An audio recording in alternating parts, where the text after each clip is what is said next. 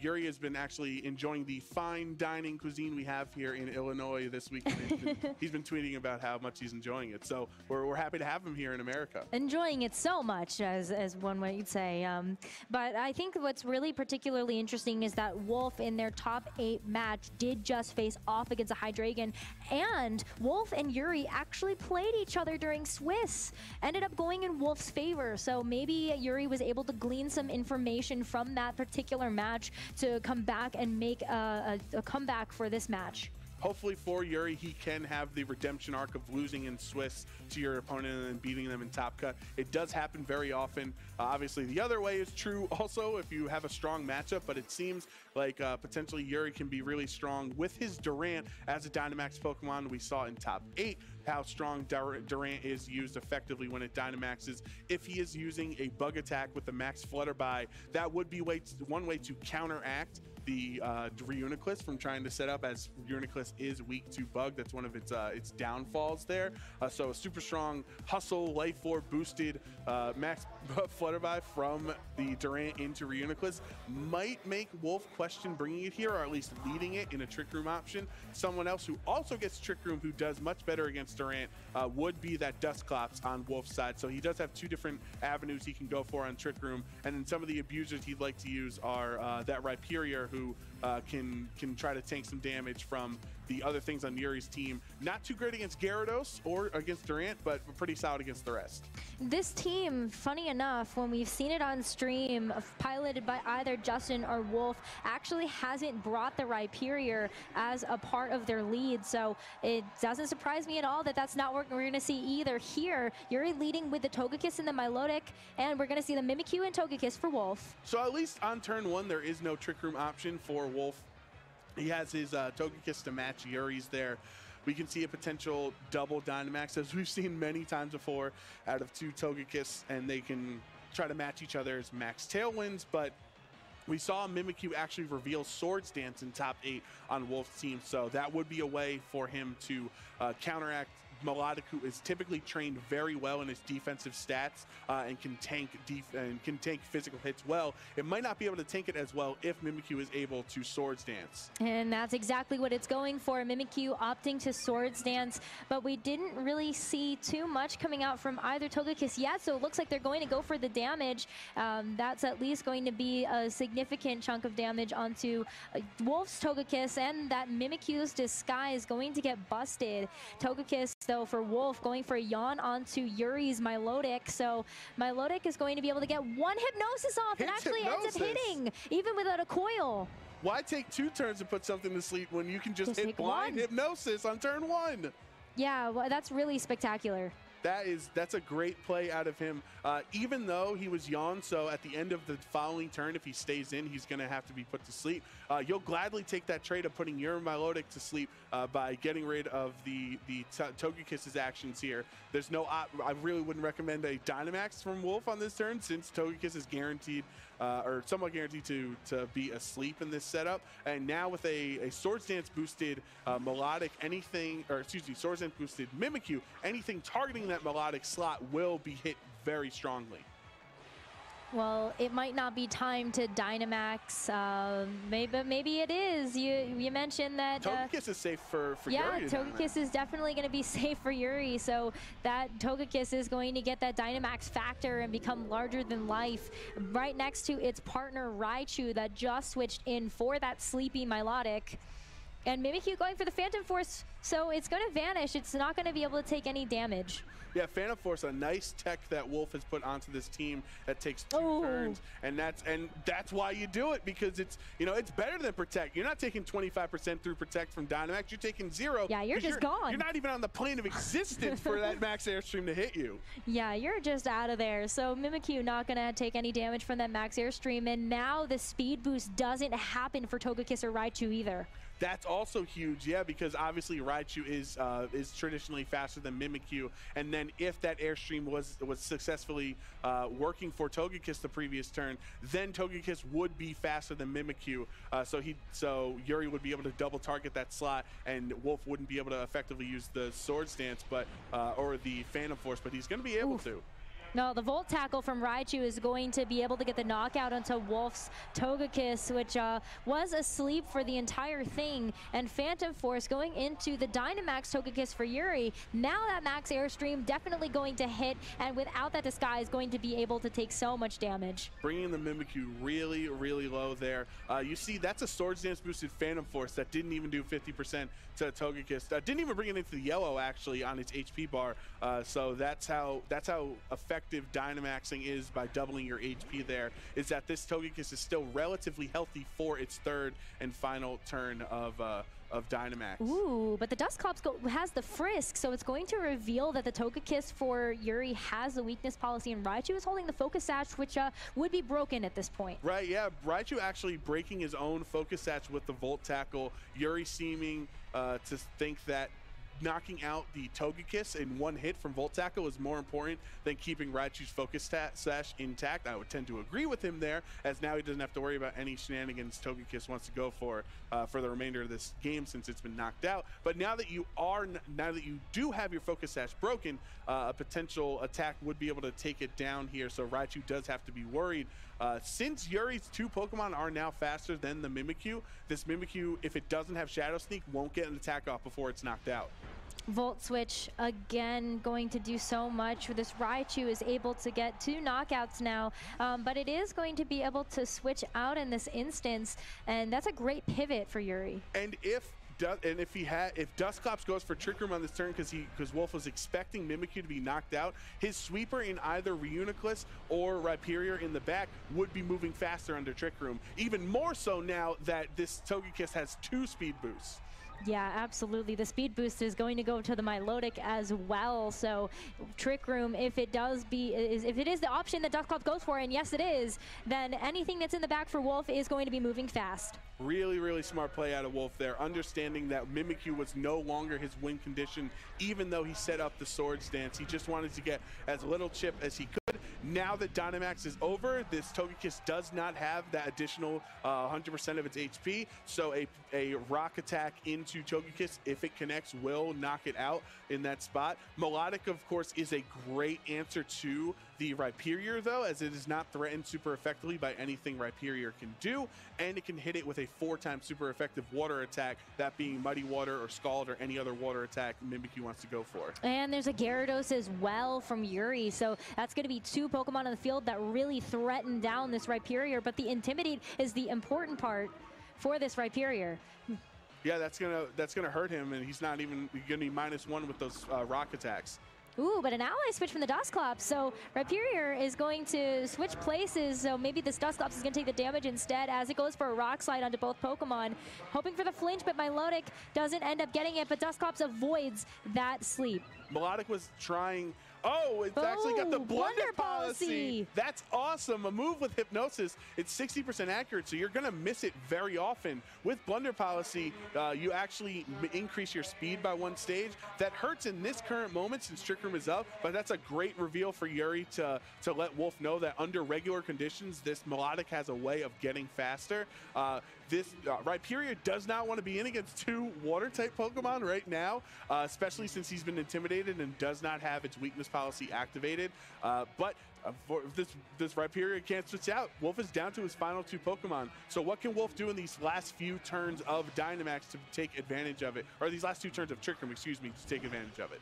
What I think is super great about the way that Yuri is playing this is they're preserving the Intimidate again by switching in the Raichu, but it's time for Wolfe to go for the Dynamax. We saw Yuri go for it very early on in the game, and Wolfe's response is going to be Dynamaxing the Rhyperior, saving the factor for now, and that Rhyperior is going to be able to double its HP, which is so important. It makes Rhyperior such a tank. Dusclops is also going to side proc the potential weakness policy that's going to be on this Rhyperior, and that's going to really hurt either the Milotic or the Raichu on Yuri's side. That's exactly what Rhyperior needed. Now, he only has 1 increased stage of attack because he was intimidated here, but you still do want a competitive boost from the Bulldoze is going to increase Melodic special attack by 2 stages. That might not have been an intentional or it's a byproduct of what Bulldoze did, but that's not what he was going for. But it doesn't matter. It doesn't matter at all because the max rockfall is going to take out that Milotic before it can take advantage of that competitive boost. That was a crit. I don't know if it mattered. I mean,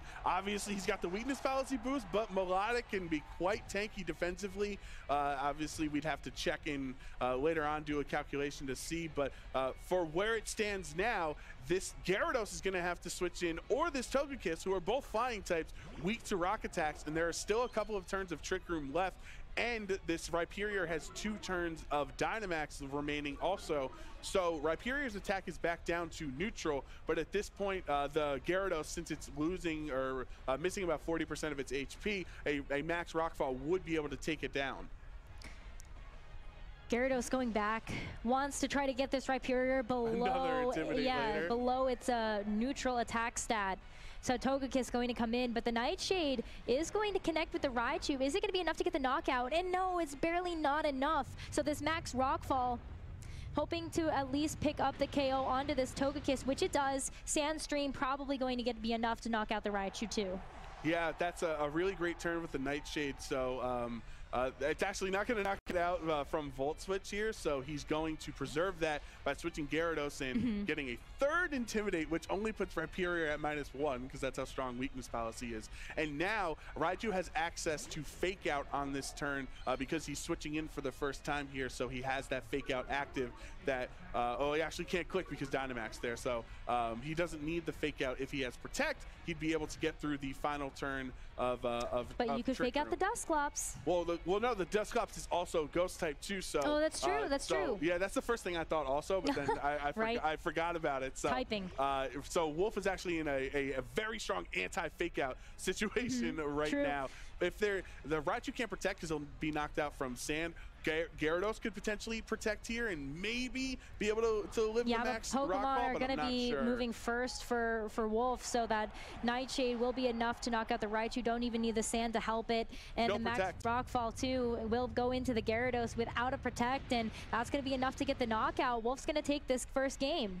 That's a really nice comeback from Wolf because it looked like Yuri was strong in the first couple of turns. He had 2 water types in there against the Rhyperior, and Rhyperior still came out on top, so that's very impressive. Wolf deciding that what we saw worked so well with this team earlier with the Reuniclus as a Dynamax and Trick Room user was not the effective strategy, since Yuri has both Durant and a Hydreigon in the back that could hit it super effectively. So instead, Rhyperior making his debut for this team or on this archetype in this matchup and proving to be effective even through 3 Intimidates. I think something important on that last turn is that if the Gyarados didn't go, since the Gyarados didn't go for Protect, he might not have it. It could be a potential Dragon Dance or another 4th move as a coverage move on that, or he just didn't think it was important enough to reveal Protect in that matchup because he didn't know he'd be able to live the hit through Protect and didn't want to give up that information. What was really heads up about the way Wolf played this is a lot of teams don't have an answer to a back end Trick Room, and that's exactly what Wolf decided to set up, because normally when you see the Trick Room come out, it's immediate, and then you have some type of sweeper that's ready to go in the back that gets put into the game for turn 2. So that's going to be something that Yuri has to think about when going into this next game, is how do I deal with a potential back-end Trick Room setup?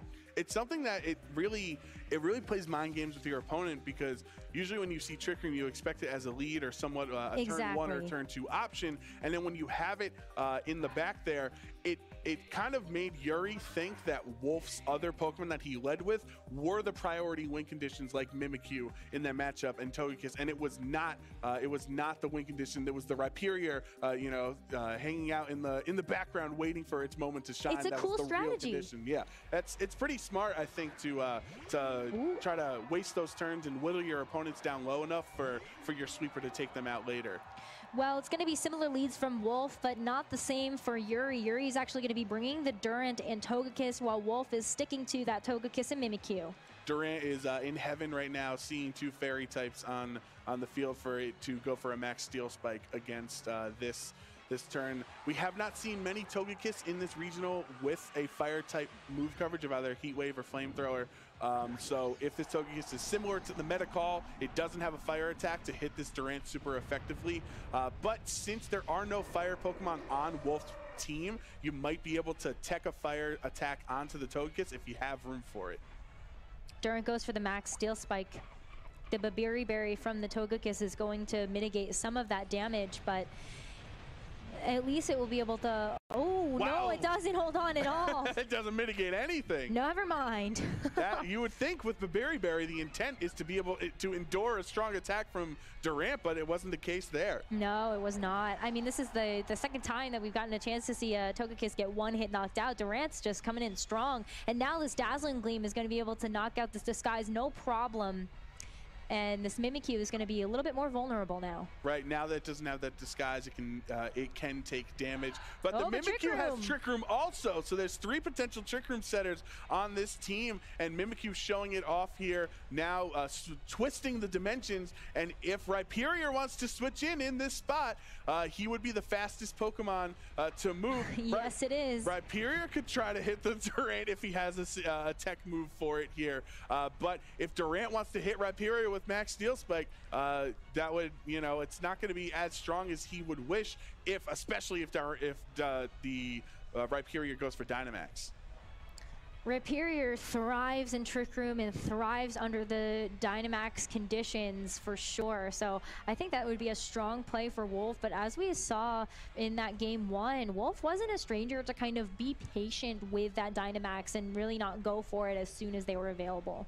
Yeah, and with Mimikyu here, it does set up Trick Room, but at the downfall of being a traditionally fast Pokemon, that means it doesn't really take that much advantage of its own Trick Room. So this really, the onus is really on Rhyperior on these 5 turns of Trick Room to start taking advantage of it. Gyarados still being a bit of a problem for this Rhyperior, but the Rhyperior is going to be able to Dynamax here. Yeah, obviously, it's just what Wolf needs to do in this situation. Yeah, absolutely. So Dynamax Factor going to that Rhyperior. No weakness policy activated just yet, but if it does, it will only have 1 extra stage of attack. We haven't seen whether or not this Mimikyu is capable of side-procking that weakness policy, so Rhyperior is just going to have to take this 1 minus stage attack onto this Gyarados, but it's not enough. Oh, but it will be enough after with the sand. That's huge. Not enough by itself, but the sand helping Wolf a lot. But wait a minute. Never mind. Wait a minute. There's going to be a berry on this Gyarados, so the Citrus Berry going to be able to bring it out of that knockout range from that sand. And if Mimikyu if this Durant goes into that Mimikyu slot, which is exactly what happened, now he avoided it. Again, with the Phantom Force, I think that's such a cool tech onto that Mimikyu, helping out Wolf's position in this game, not once, but twice now. And that's another turn of Dynamax that's stalled out from this Durant. Mimikyu might be a slow Pokemon under Trick Room because it's actually fast, but something worse under Trick Room is Durant because it's considerably faster. So by Mimikyu being better under Trick Room, he's able to Phantom Force, and it works as like a pseudo protect essentially. Does not give Durant or this Gyarados an additional defensive increase from the max Steel Spike also. So no damage and no buff either. That's 2 really important things for Wolf. Togekiss for the Gyarados' place. Rhyperior goes for the Max Flare. It's showing off that it does have an ability for that tech move, and at that -1 attack, it's still going to be enough to knock out the Durant. You have to have a fire move somewhere, right? Wow, a critical hit on top of that. On a team that does not have a fire type Pokemon, you can't show up to Collinsville. You can't fly all the way here and have no Durant matchup. So Rhyperior showing off the Max Flare was critical. It was absolutely critical. Mimikyu going for the Phantom Force was probably hoping to knock out that Gyarados, but Togekiss is going to take that like a champ. Yeah, Togekiss takes a little bit of damage there. Of course, anything can help here, as the Rhyperior is still pretty strong with its Dynamax here on its 3rd and final turn. Melodic does enjoy being in against the Rhyperiors. He can try to hit it with a Scald or a Muddy Water or any water attack that we still haven't actually seen revealed from Melodic. Melodic's pretty slow, especially compared to Mimikyu, so it will be moving 2nd. in this situation. Rhyperior will get the max rockfall off potentially into either Togekiss or the Gyarados, which, as we have the switch out here, that's a nice Intimidate for it to lower the attack. But this Melodic can try to go for another Blind Hypnosis or a super effective Water attack. Mimikyu's attack and the Rhyperior's attack going to fall, so this Rhyperior is at -2. Mimikyu, though, going to switch out, and here comes in Dusclops. Dusclops was the 4th Pokemon that Wolfe brought to that first game that we just witnessed, and here's the max Rockfall. Is it going to target down this Gyarados? It is, and Gyarados is already so low that that -2 attack drop doesn't matter. Definitely not, and now what he can do the following turn is activate his own weakness fallacy from Bulldoze from the Dusclops. Oh, but you gotta be careful about the Milotic too, because Milodic's going for the Hypnosis, but it misses. Oh, and there's the huge. Blunder Policy. Yeah, that's actually really bad. Again, just like in game 1, the Blunder Policy makes him even slower in Trick Room. So the Melodic is essentially at full health. It only took 1 turn of Sandstorm tick damage there. But from the Bulldoze, which will lower its speed but increase its special attack because of Melodic's competitive ability increasing his special attack there.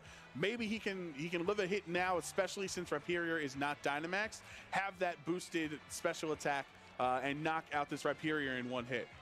That might be what Yuri's game plan is in here to try to force a game 3, because otherwise I don't see how Togekiss specifically is going to break through a Mimikyu and a Rhyperior. Yeah, gonna have to get a lot of crits if that's the super luck ability on that Togekiss. But I definitely agree with that. But of course, Wolfe still has that Mimikyu in the back, so may as well preserve it, not go ahead and go for the Bulldoze yet until they get that chip damage onto the Milotic or this Togekiss to get the knockouts that they need. Togekiss going for a Dazzling Gleam, which is going to do some chip to Wolfe's Pokemon, but Milotic goes for the Coil, doesn't want to miss a Hypnosis another time. That's a really cool tech from Coil Melodic there on Yuri's team. I'm sure that's helped him out a lot through Swiss rounds yesterday, and to get here to top 4 today, it will not only increasing his accuracy, but also increasing the defense there. As Trick Room does return to normal, now Melodic is really fast from that Blunder Policy before, so it'll be faster than everything else on the field, and he can try to Hypnosis this Dusclops to stop it from resetting up Trick Room for another potential sweep from the Rhyperior. But if Mimikyu also has the Trick Room, it's going to be hard to stop both of them. Yeah, so Hypnosis is going to find its mark onto the Dusclops with that Coil accuracy boost. That's going to be no problem for that Milotic to hit. But Mimikyu doesn't go for the Trick Room. It actually just goes for the Play Rough. Togekiss is within potential knockout range of the Sand, but this Air Slash is going to also keep this Mimikyu in range too. And Sand is still around, so they're actually going to take this damage from Sandstorm. Is it enough? Definitely it does enough. Take out Mimikyu. There it is. It's going to take out the Mimikyu, and Togekiss is also going to get buffeted by that Storm, and that's going to be enough to get the knockout onto the Togekiss as well. It's just Milotic versus the last 2 Pokemon that Wolfe has, and this Dusclops is asleep. And the Dusclops is asleep, so he can't go for Trick Room. And this Rhyperior is about to get attacked from a super strong Melodic with any water attack he wants to go for. So it seems like Yuri, with that Blunder Policy, prolonging the match long enough to make it through Trick Room, has made him fast enough to get those Hypnosises successfully onto the Dusclops there and stop Trick Room from getting up again. Oh, but Milodic's going to go for a Coil. See, there's another part of that Coil that's really important, and it's going to be that defense boost for the Melodic. So even though this Rhyperior is going to be at full power, it's still going to take those high horsepowers like a champ. But Dusclops lights off, it goes for the Trick Room. That's why you can't just sit there and hope he stays asleep, because now Trick Room is up. Rhyperior is able to take advantage again, and anytime you want to try to hit it with the water attack, you're just going to give him the weakness fallacy boost. You don't even need it, because Dusclops is going to activate it himself on this turn with Bulldoze.